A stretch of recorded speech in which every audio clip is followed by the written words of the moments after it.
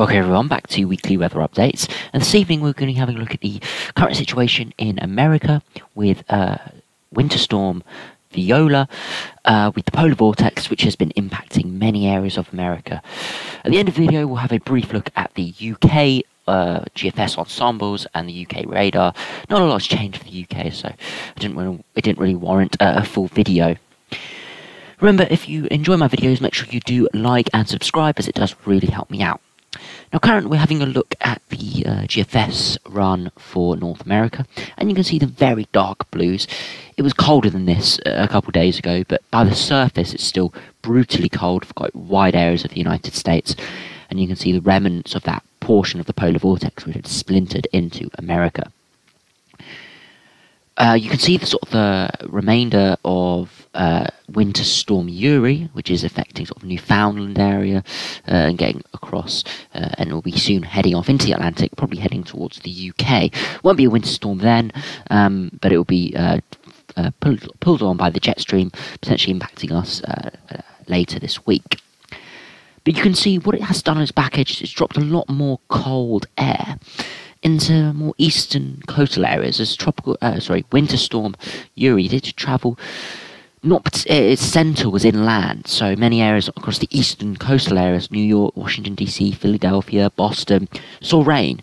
But this cold air has seeped a bit further southwards and eastwards, especially for the eastern side of the of the United States, and it means this next winter storm forming will be bringing quite a lot of snow even to coastal areas, as well as topping up maybe 3 to 6 inches more snow for areas that saw 10 to 15 inches of snow from the previous winter storm. But where we've got this collision of brutally cold air and warm air from the Gulf of Mexico, that's where we got this Winter Storm Viola brewing. And you can see as we head through, it does spin up. It doesn't show too much on the 850 HPA temperatures, but it's in this dividing line here, and if we go into the pressure charts, you can see it's this little feature here. Now, in America, the storms on synoptic patterns don't look that amazing. You'd argue that doesn't really look like a big winter storm, but because it's fueled by such warm air from the south, the impacts of it is pretty severe.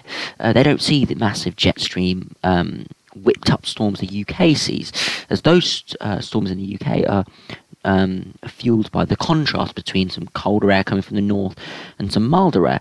But this storm is fueled by bitterly cold air against very warm, moist air. So even though it's not a deep area of low pressure, it does have severe impacts with heavy rain and strong winds as well. And you can see it does develop off the coast as it gets picked up by the jet stream towards Saturday, heading towards the UK.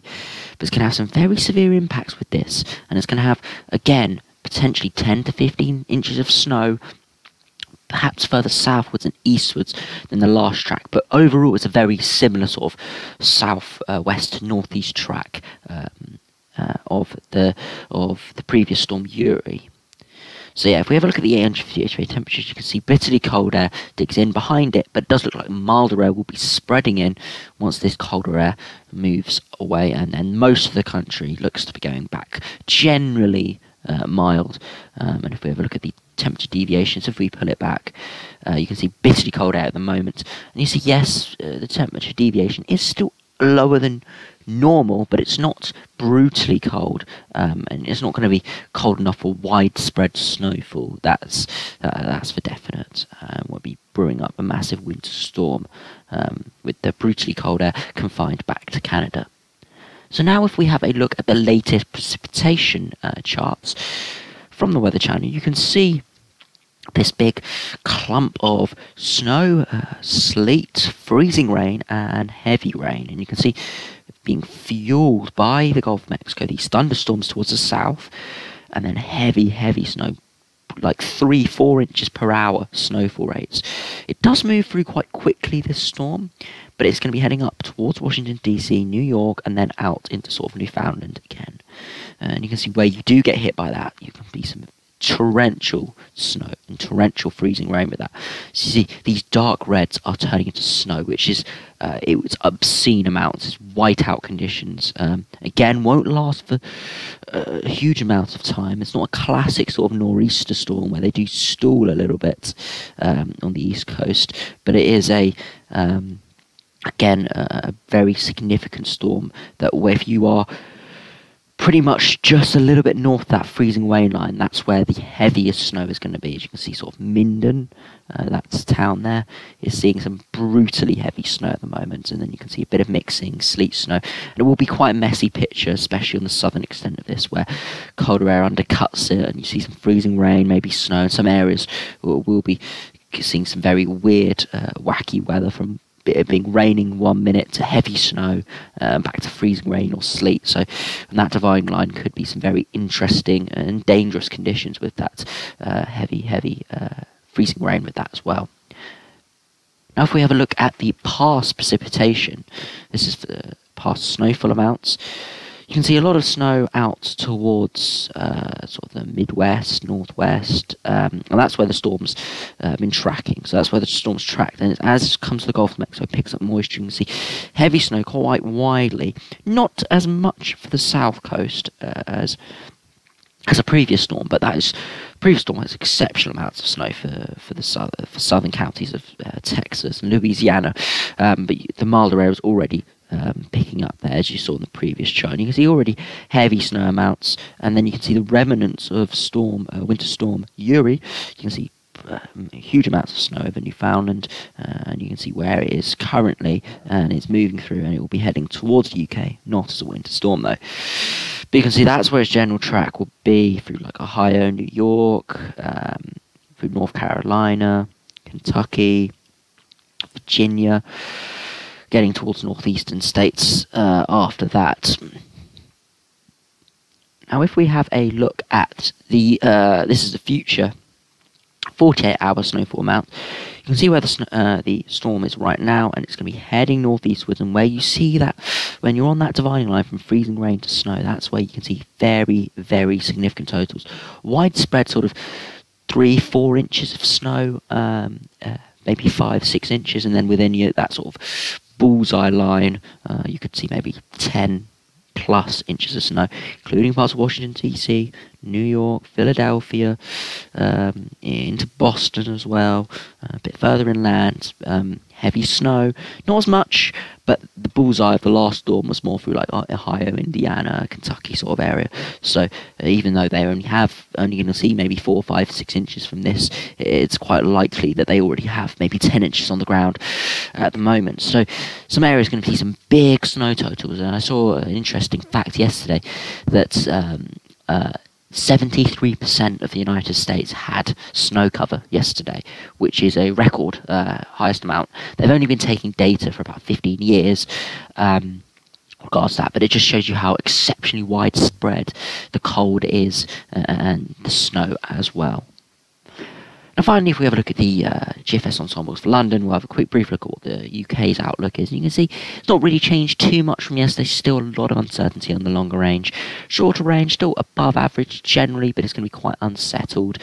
That high pressure doesn't look like, at the moment, it's going to be building for most of the country. So you see, especially in London, we do have a couple drier interludes, and perhaps then it could maybe get up to the mid to high teens, potentially in a few locations if we do see some sunshine. But it still does look generally quite unsettled. It does look like the Atlantic will win out against the higher pressure. But you can see towards the longer term there are some very cold ensemble members, and including the latest operational run, going out to 5th of March, going down to -10 at 850 HPA. So you can't rule out a bitterly cold spell at the start of March, end of February. But at the moment, looking at the longer term patterns, it does look like at the moment with the polar vortex recovered, and that's heading through the atmosphere, the stratospheric polar vortex it does definitely look like westerly momentum is very much at the highest it's been all winter. So I do suspect that the westerlies overall will probably win out. So at this stage, I would say the chance of it turning cold again is maybe only 10 or 20%. I think a couple of days ago I said 30%, but I think I'll downgrade it to maybe 10 or 20%. It's looking more and more unlikely as we head through. You can't rule it out, as we've had quite a decent winter for blocking, but at this stage it definitely looks like it's going to be quite mild, but again quite wet and windy for the foreseeable future, again with a few colder outliers, but nothing really comes to fruition at the moment. If we have a current look at the current radar for England, Wales, Northern Ireland, Scotland, if we just zoom out, just pull it back a frame, there we go, you can see quite a lot of heavy rain. It's not a massive wall of rain, but you could see a couple hours of heavy rain, and then maybe an hour or two of break, and then another hour or two of heavy rain, spreading in across the south. It's all rain at this stage. Heavy rain moving into Ireland as well, and more heavy rain heading from the southwest the next 24 hours. Many areas could see maybe 10 millimeters or so, maybe a little bit more in some localized space, especially over Welsh hills. Could maybe see an inch or two of rain. And there's rain warnings out for the southwest parts of England and southwestern parts of Wales, but again it is hilly areas, so it's not widespread rain. Yellow warning, it's for localized spots. So again, most areas are going to see a lot of rain on fairly saturated ground. I mean, when we had the colder spell, it was, for most areas it was quite dry. Like, there was a lot of snow falling in areas, but again, that's not a lot in relative terms. That's not a lot of actual water precipitation. Maybe 10 millimeters over the course of a week is not that much precipitation, whereas we're seeing sort of 10 millimeters over the course of a couple, maybe 6 hours or so. So the ground is a little bit drier than it was a couple of weeks ago, but generally it's still pretty saturated as we've had quite a wet winter. So there could be some surface water around, some river flooding as well. Don't expect a massive overflowing rivers at this stage, as it needs to be a little bit more persistent than this, but still could be a little bit of disruption around with this, and it does look like it will be this sort of westerly, rainy, windy pattern for the next few days, at least, and generally quite wet and windy in the west, maybe a bit dry in the south and east by the weekend. But just really want to watch that. Make sure you keep up to date with weather forecasts. Your apps as well will be all right at this stage. I never recommend apps for snow, but it does give you a general idea of whether it's going to rain, and the rough timings of rain, so you can sort of try and plan your day around that. So anyway, thanks for watching. Hope you enjoyed. Subscribe new, and I'll see you again for another video tomorrow.